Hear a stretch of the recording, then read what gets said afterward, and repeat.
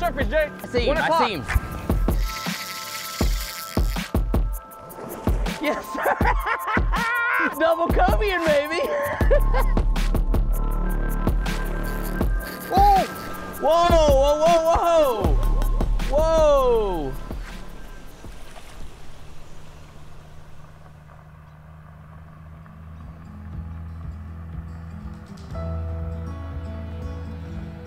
Flamingo, it's like, for me, it's like a wild frontier. I never go there. I'm hardly ever in that direction. The last time I was there was 10 years ago. It's just a really cool fishery. Diversity is really what stands out to me. And you know, mangrove shorelines, laid down trees, a lot of that I'm very familiar with. But knowing Nestor in particular, as the couple shoots that I've already done with him, the guy, if there's ever a guy who's dialed into a program, it's that guy.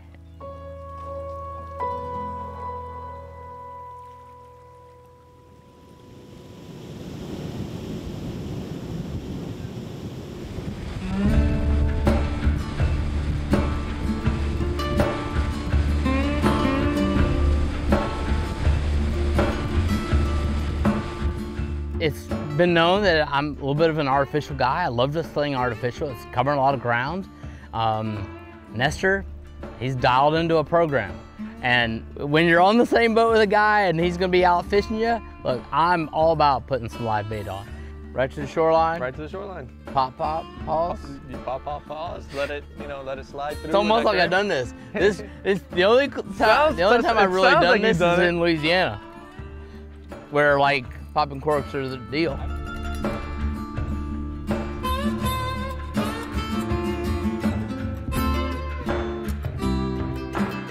This time of the year, pretty much, we got a big change in water temperature. So when when those cold fronts come in and the water temperature gets cold, we're pretty much fishing channels, deeper water, runoffs. Oh, get him! So when we get that change, like I said, the fish typically run, to deeper water looking for that warmer stuff. Once it starts to warm up again, the fish kind of, they get happy, they move in shallower, they kind of go back to their everyday routine. And a lot of these shorelines have different points, different sections where the current rips and bait gathers up. And like that little snook right there, he's just waiting on his little section of the mangrove tree there, looking for food to flow by. Wait, yeah. And because the water's stained. Yeah, the popping cord. Yeah, the popping cord gets them, their attention. It's amazing is that little snook is how really white it is compared to what I catch. Yeah. I feel like ours are a little darker. A little more stained. Yeah. Well, this is definitely the right start. I mean, it's desired species. That's the target species for the morning, that's for sure. We're gonna catch a couple small to medium-sized snooks, and we'll switch it up a little later on, do a little triple tail. Maybe left for this fog to burn off a little bit. Yeah, we need this fog to burn off a little bit, that's for sure. Like I said, the water's so dirty. For the most part, that popping noise up top is what attracts them. That's why when you were asking me about artificials, you will catch them artificials, but they're not. How they gonna see it? Yeah, exactly. There you go. Oh, yeah. That one caught me a little off guard. I don't know if you saw it, but my shrimp just popped out of the water there. Oh, well, that's good, right? Oh, yeah. All right. Going around. Nestor wanted to fish the backcountry for snook is one, we had the higher water with the tide dropping out. Also, it was crazy foggy. And we know some of that near shore stuff we were gonna do, we're gonna have to be running in that open water, which can be a little sketchy sometimes. So spending an hour and a half or so in the backcountry while that fog was burning off was an opportunity to catch some snook. Maybe not the giants that everybody would hope for, but we were still pulling on them pretty regularly. And as any angler, all you can hope for is a couple bites. And that's exactly what we were getting. And to be honest, it was cool throwing the popping cork. I don't get to do it often enough, and it still brings me back to when I was a kid. You throw that cork up on a shoreline and click clack, and the cork starts go under, and you got a fish. I'm fixing to get a bite right underneath that little stump that's coming out. Come on, right now should be the bite. There you go. Got him. This feels a little better. Woo. Oh, watch the trolling motor. Watch the trolling. Oh God, this is gonna be bad. He's going the right way. Come on, look at that. That's total control right there. Look at that. That's a little better, Snook. Come here. Yeah. Oh man. I ain't gonna lie, we almost lost this one on the camera boat. A little better fish. Yeah. So I hooked him over here, but he's got he's got another haul here. Are you saying we might have caught that fish earlier? I'm saying you might have caught it.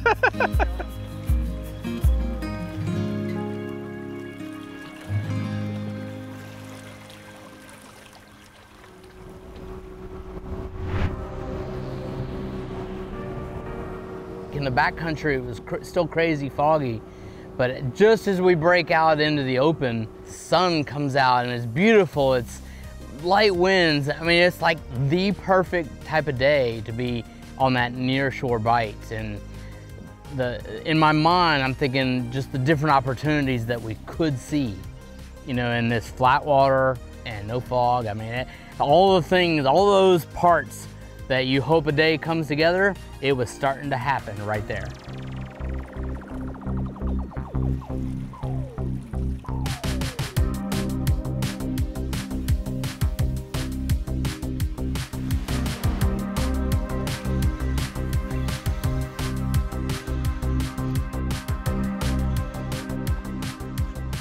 Got him.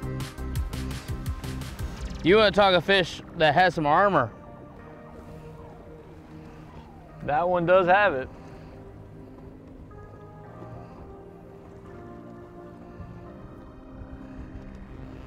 Yeah.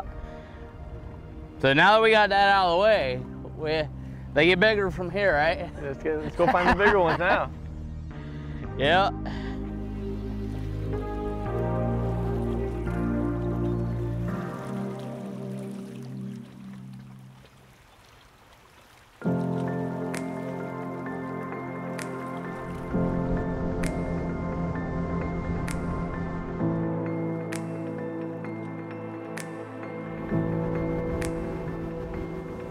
The traps, you know, for the commercial fishermen, a lot of times will be either just inside or outside the park boundaries, and there'll be miles of trap lines. And you look for the dirtiest trap line you can find. It's really about finding the traps that have kind of an ecosystem around them.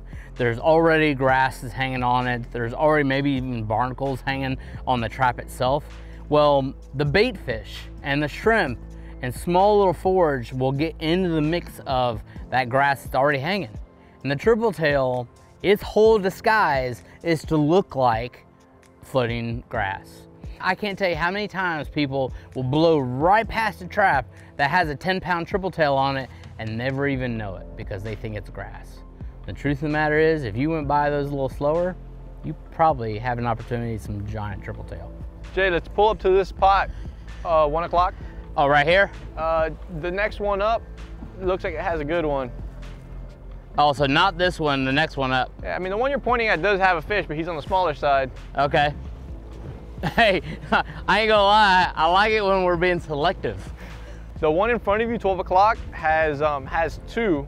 It has one medium-sized one and one small one. The one on the right of it has the bigger one. Okay. Want to go order that bigger one? Yeah, oh yeah, for sure. Go for the prize? I'll go for the win, baby. Go for the win.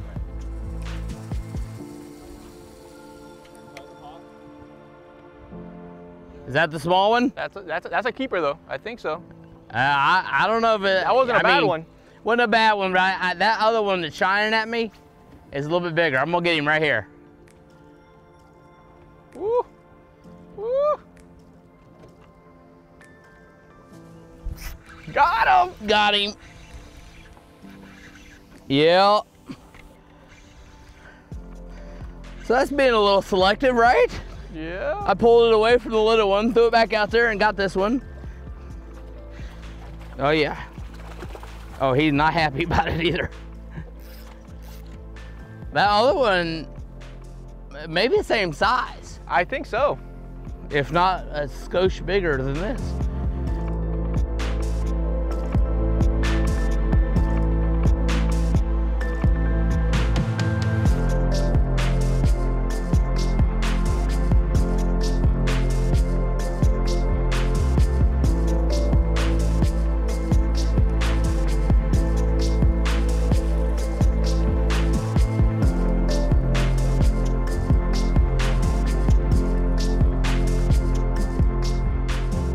We're running this trap line, catching triple tail. I mean, to the point, there was a couple times we didn't even jump back on plane to look for another trap. We just idled to the next one and there'd be some triple tail there. But come to find out, this was all Nestor's plan to run the same trap because it ended in the next opportunity. And the whole time, I know, now that I think about it, his whole game plan was like, oh, we're just gonna catch triple tail up to this point. And then I got a little bit of surprise for him. I'm pretty sure that he had him named by the time we got there. Cobia's on the surface, Cobia's on the surface, Cobia's on the surface, Jay. 1 o'clock. Oh, I see him, I see him.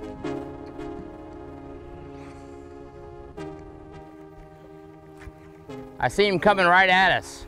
See, oh, he's got it right here. He's gonna intersect it. He just ate it, he just ate it. Way to go! There's 2 behind me, Jay. 2 behind you. 2 behind me. I'll just keep on this. I'll wait until they come up close. They're just free swimming on the surface. Love it. Jay, you want to grab the rod so I can get down? Yeah. I got you, come on.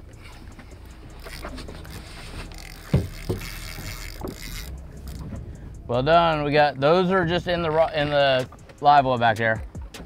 Come on, where's your buddies? Where's your buddies?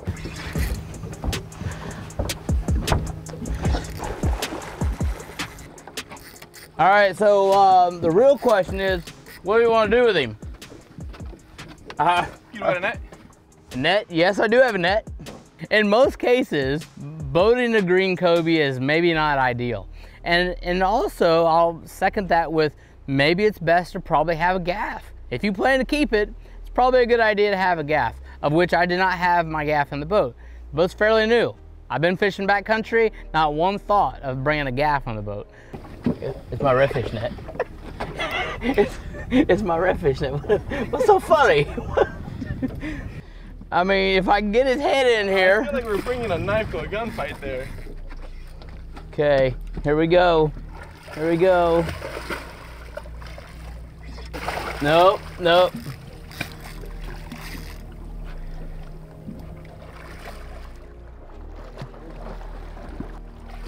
God, he sees the net every time.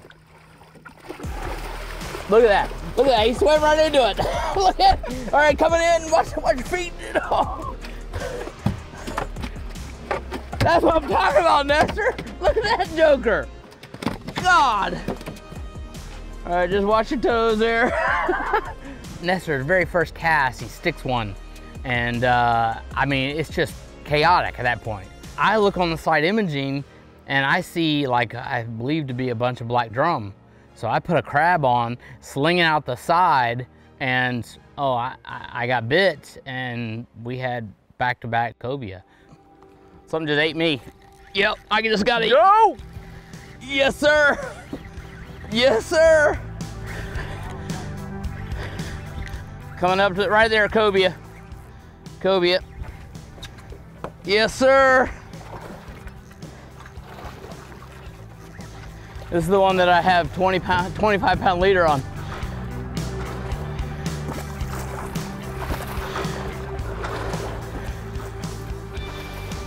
Yes, sir. Yes, sir. Look at that. We were double cobiaing, baby. Dude.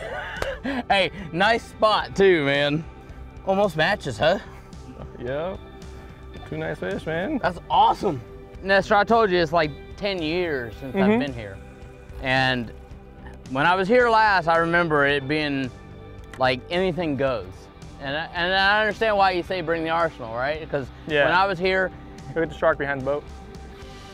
Big bull. I mean, as I'm talking, the shark's rolling up behind us.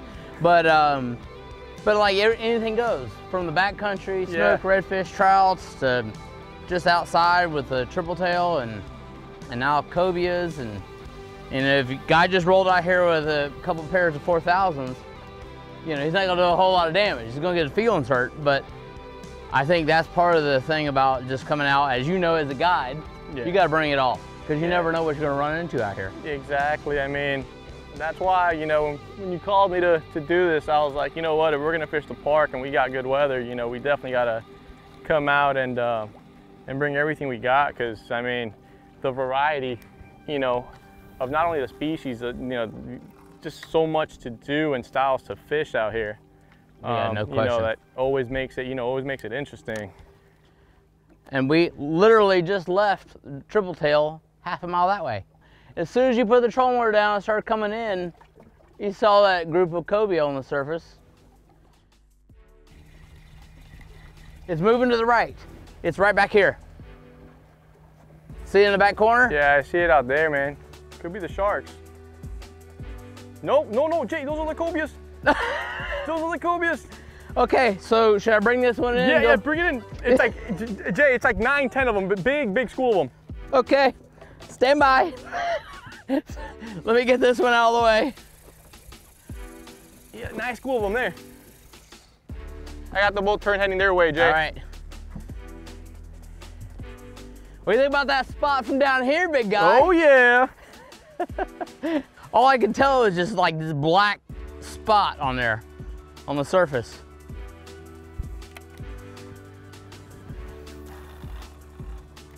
Uh-oh. Oh, he's gonna be on you. Yeah, he's on you.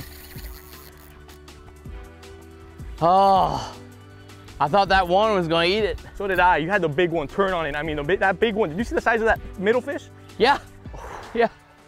Yeah. Got the little one of the group, of course. All right, you want me to spot lock us? Yeah. You want to come down? Got it. Fighting cobia one-handed. Got the other one ready to go in the other. Well done, sir. Well done.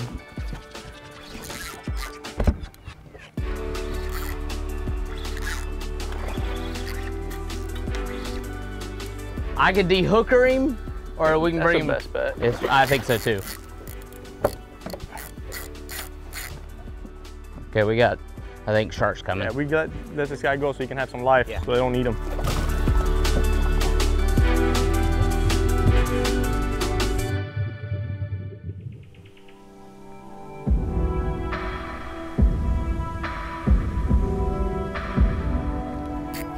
Got him, Jake. Were you on the post? Yep. Yeah. Come on, bring up some friends. Coming down? Oh, you're standing on the seat? I was super high. Yep. Okay. Let me know if he's got a friend. I will. Just watch the crab trap to your right. Oh, yeah. I like it.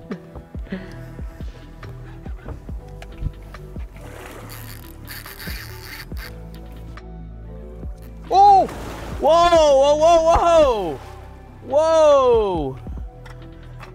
I just want you to reflect on the idea that I was fixing to reach down there and grab that joker. Maybe we should have netted him. But honestly, I thought it was spent. I mean, you get him close to a boat like that, most of the time, at least in my experience, they'll eat it on this perimeter. Yeah, yeah. You know, why people are yeah, no, definitely. There's always a fine line that they don't feel comfortable in, but that guy just, yeah. He was comfortable. He liked the boat color. What can I say?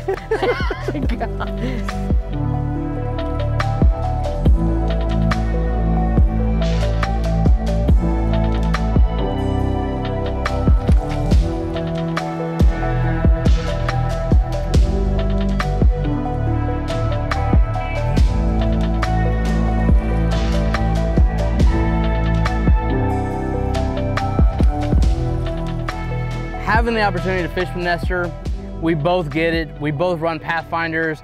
It was just a good relationship early on, and the whole process of me traveling and doing some episodes with Guidelines. Those are the kind of individuals you want to spend some time with, and you know, I like to believe that for many years to come, he and I will be spending some time on the bow.